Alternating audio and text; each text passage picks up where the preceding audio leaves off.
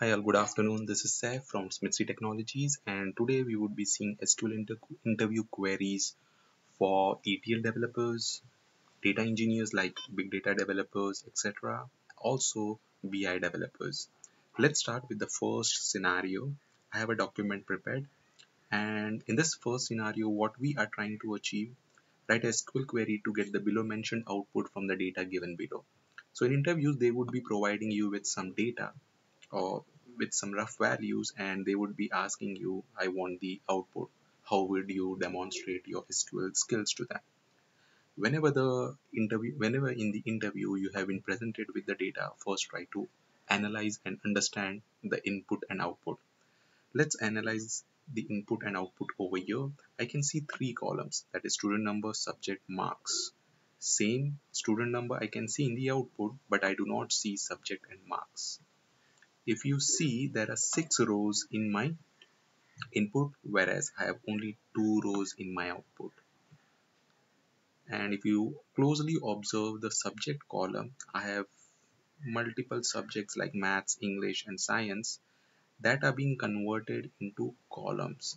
So after a little bit of digging into the data or analyzing the data, I came to know that this is the problem which I can achieve with a solution of converting rows to columns.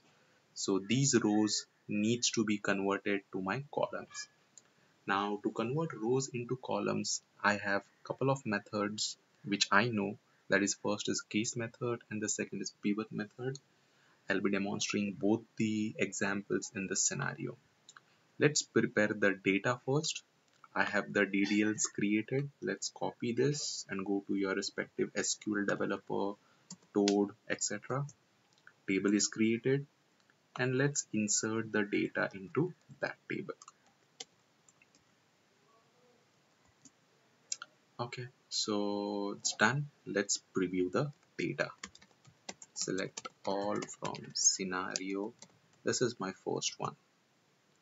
This is the data which is being given as an input and we need to achieve as an output. Let's start with the first method, that is the case method. Okay, so I would be picking my student underscore number column. Then I would be writing my case statement. Case when subject equals to maths. When subject is maths, then I want marks, and I would be ending this. And let's give a alias name as maths. I would be just seeing one column. If I'm getting that, I'll just replicate the second and third. From my table name is scenario underscore table one, and that's fine. Let's see what it gives. So I can see 1, 2, and I'm able to get the output as well. But if you see, I am getting all the 6 rows. I don't want all the 6 rows. I want 110 and I want 210, because in the output I have only 2 rows.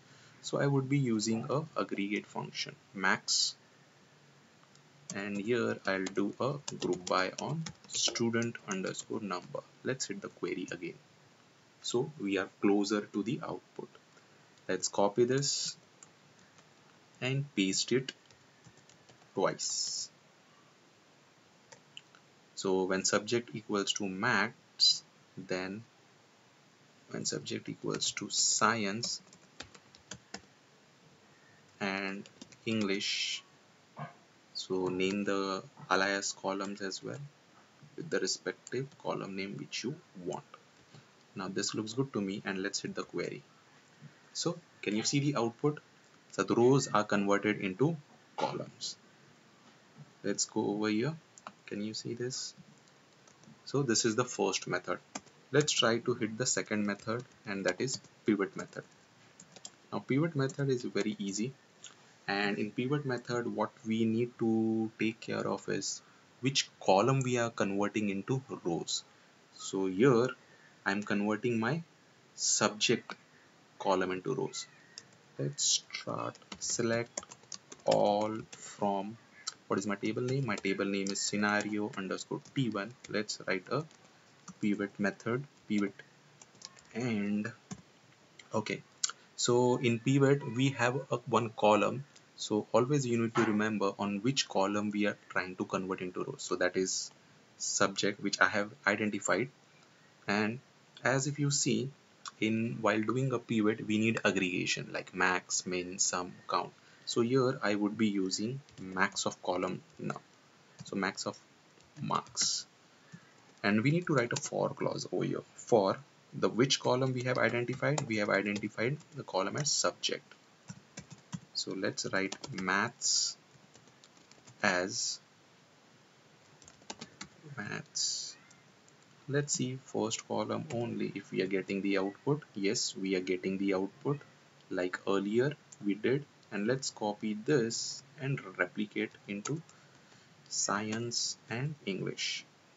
So this would be science.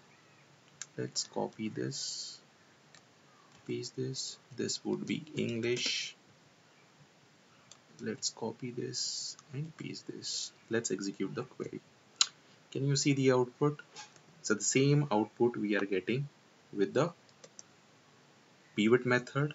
Let's execute the pivot method and let's execute the case method. So both are giving me the same solution.